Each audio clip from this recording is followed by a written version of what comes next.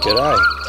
Marshall Cutter, Naranine Ken, Wormerni Nurpa, Nurgul Thurgul, Boandik Man.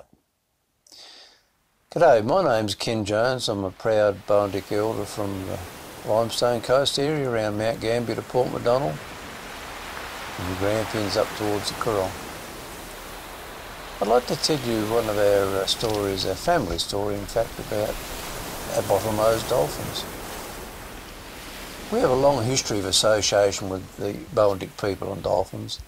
One of our stories describes how Carnival the whale was speared and wounded. He escaped back into the sea, gasping and breathing mist through the hole in the back of his neck. Our dolphins were similar and all warm-blooded, gave birth to live young underwater.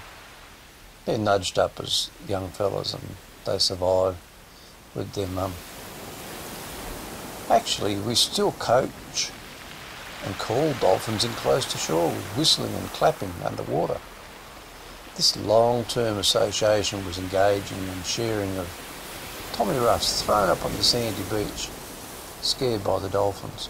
Active, healthy families, our bottlenose. They're often seen fishing in a family group or playing, surfing or migrating in huge mobs, travelling east. Well organised, they hunt for mullet, salmon, squid, cuttlefish and shellfish in shallow waters. Of course they have to watch out for predators including white pointer sharks, orca killer whales, fishermen's guns, harpoons and fish nets. Dolphins swim with tuna, mackerel, salmon and barracuda, sharing the pilchards and anchovies and baitfish. Also muttonbirds, albatross, petrels and gulls all join in the travelling circus with sea lions and even leatherback turtles. The dolphins using echolocating sonar, they can dive to great depths in darkness of dirty water, but sometimes can become beached due to confused return signals. Once they're beached, they're in a lot of trouble. During these strandings or near misses, we get to know more about these amazing animals, the dolphins and the whales. A fresh dead whale or a dolphin on the beach was a time for Boandik celebration, dance and ceremony. More quality red meat that could be used by a small group was sensibly shared with family, friends and neighbours.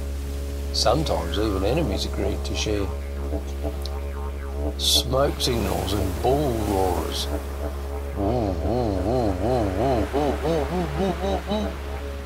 was a message Sticks also told of the newfound bounty.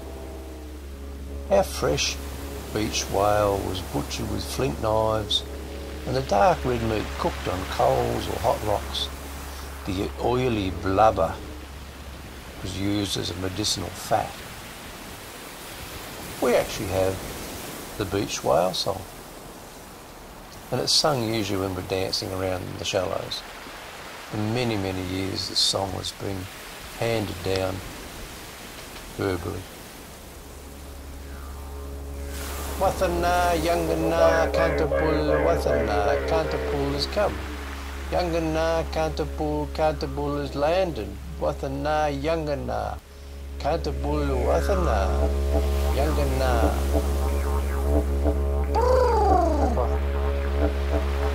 Sending bubbles. Whoosh. The exhaled, hot, steamy breath. Yay! Celebration of the bounty.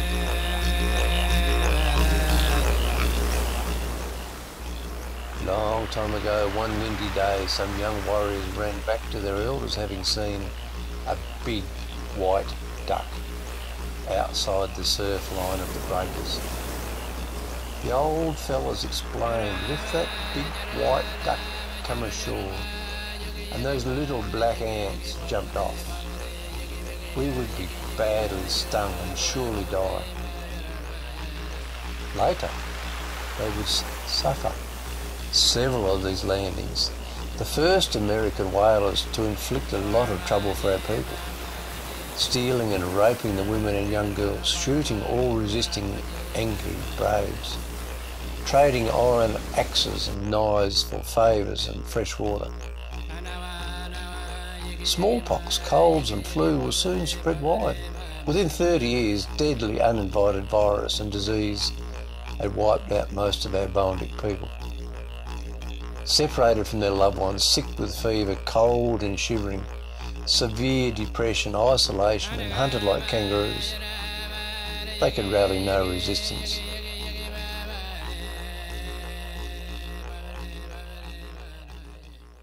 Sickness today. We have a better understanding now in 2020 of experienced isolation, fear of deadly sickness, no hunting or gathering, separation from our loved ones, definite boundaries and banned from speaking our language. No easy communication was allowed, similar to now. No song and dance, no bush foods or access to proper medicines. Boandik people had to rely on government handouts, rations of tea, sugar, tobacco and grog to dull the pain. There were poisoned creeks and waterholes, strychnine and steel man-traps hidden in the flour, soggy blankets generously handed out to the sick, riddled with smallpox virus. Domestic violence, hoarding, stealing, infighting and little hope for the future. Yet the Boandik survived another 200 years.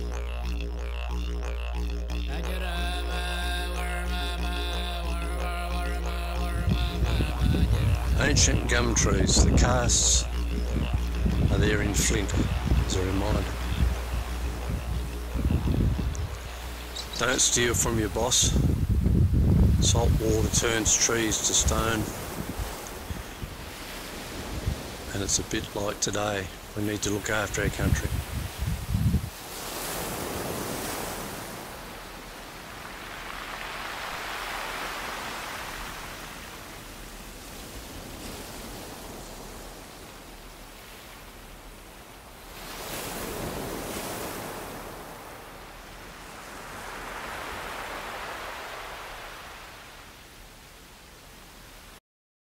So this story has been told for many thousands of years, and we still tell it now as a reminder for caring for country. So it sounds like a lot of your stories are to emphasise principles about things like caring for country and caring for each other and respecting each other, and that either negates or contributes to the health of the land and the community and each other. Yeah, that's right, Wayne.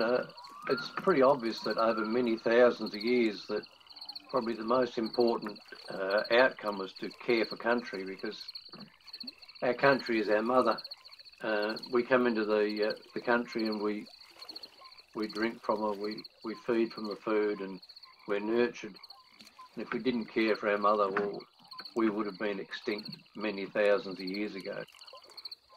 We've learned that one of the most important things, the basic beginning, is to respect our ancestral grounds where we live. And that could be the Red Hills or the limestone coast, the lakes, the trees, the clouds, the wind. That we respect where we live and how our ancestors hadn't destroyed it in the past. So in some ways, we've inherited a lovely, bountiful country. That's where we talk about respecting our elders, how they've looked after it, and we also, at the same time, we respect the fact that our country is a great blessing. Aboriginal people see great solitude and comfort in just going for a walk on the beach or regaining some of our connection with friends and family, and a new realisation that we all need to respect our country and sort of celebrate our spirituality and connect with our ancient past. So just briefly to go back, we're going to talk about the four pillars of Aboriginal society, in particular where we live. We respect our ancestors, we respect the old ways and the old country. We celebrate our spirituality, which includes taking on the spirit of the animals that we've found or have hunted. When we actually do the hunting, that's with great respect to our prey, what we're going to collect.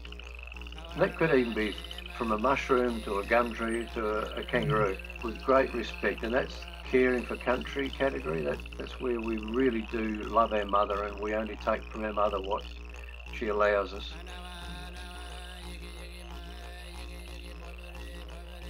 The dance and ceremony is a very, very important part. That's the celebration of the fact that we've been able to collect from our mother.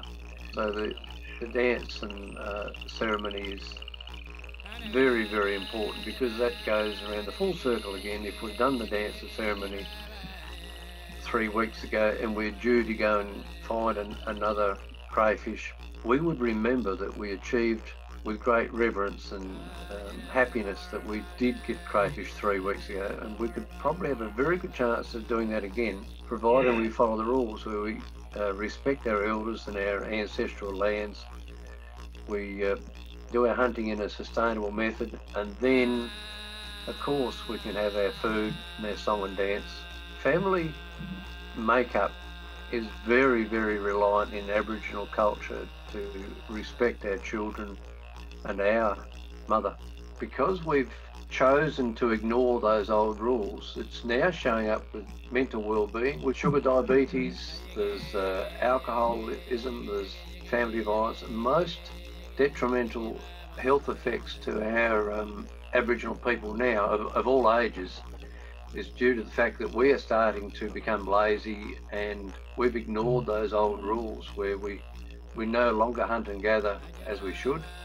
We no longer care for country, and it's showing up in kidney disease, lung disease, blood disorders. So I think we're a prime example. Aboriginal people are like the canary in the coal mine. It's showing up very quickly on our different age at death. Like we're dying basically 20 years younger than Europeans, and a lot of the reason is because of ignoring our proper healthy hunting and gathering.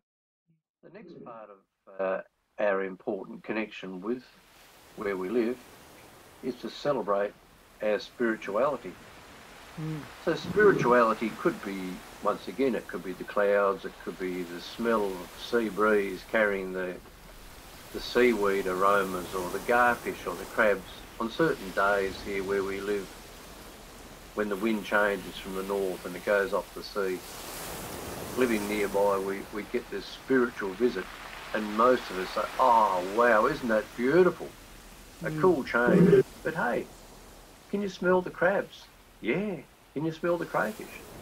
And we listen, we can hear a change in the audio. Birds. Our magpie's got a lovely name. He's called Tuwal.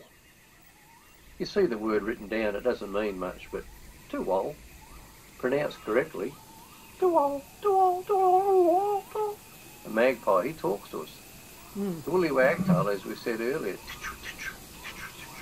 chatter, chatter, chatter. He's our message bird. So we're listening, smelling, feeling, touching, believing. Smoke. Smoke is a very important part of our makeup. Could be for sorry business, could be for a wedding, could be for a christening or a birth. Our connection with aromas and smoke. Remembering too that some of our ancestors went to Gallipoli and posted in the envelope was gum leaves. Before they jumped out the trench, they got their cigarette lighter out and they lit up the eucalypt leaves. I find it very emotional to think about the last connection that our Aboriginal men, and our Aussie men too, the last memories they have was their spiritual connection with the gum leaf burning.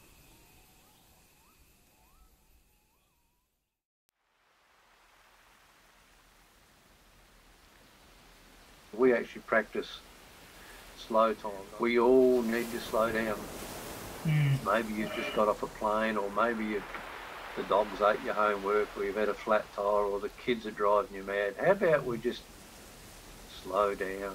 So Digera is a fabulous way for everybody on this planet to slow down and just walk with the reeds and the rushes and just go with the flow. Don't worry about bouncing off rocks, just go with the flow.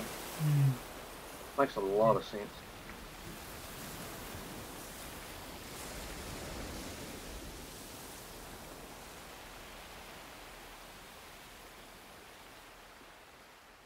I have people travel from all over the world to come and visit us at the Limestone Coast. Sometimes they come with all sorts of worries and stresses. So we'll go to a place like this, and we'll sit down with our feet in the sand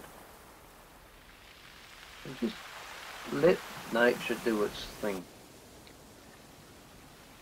Often I'll say to people, imagine you're at this very beach or your sandy riverbank.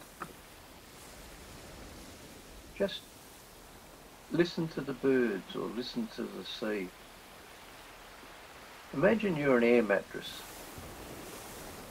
Close your eyes, reach down with your imaginary hand and you pull the plug out of your right big toe.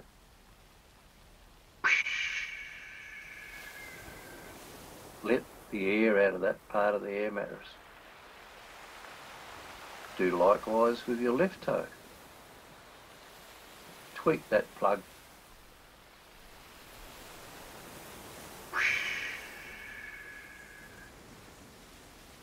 Your right thumb.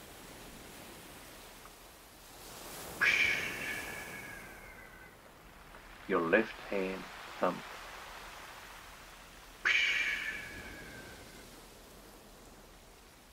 With a bit of luck, you won't be able to move for a little while now.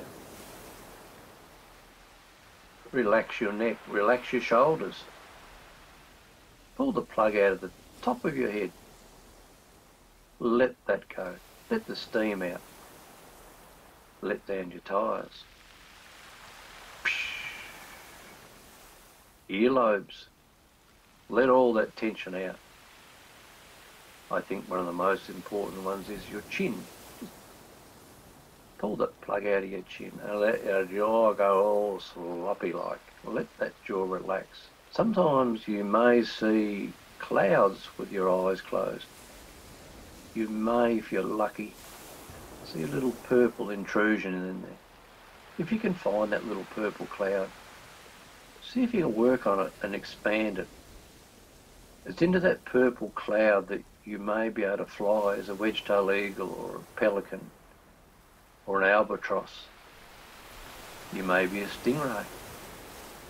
I often travel down the Coorong or a river or along the beach in my meditations. As you go, you may have some visitation from loved ones of the past that have left us. I often do. You glide down through it. And you could stay there as long as you like. I'm looking after myself in this precious time. When you're ready, you slowly crawl out. Don't pump those tyres up too tight though, just come out of it gently. Open your eyes and have a look around. And you're probably prepared for almost anything that may come along. Enjoy this conference and practice Digera when you can, our slow time. Now open your eyes and enjoy our friends and family. Thank you so much, Ken.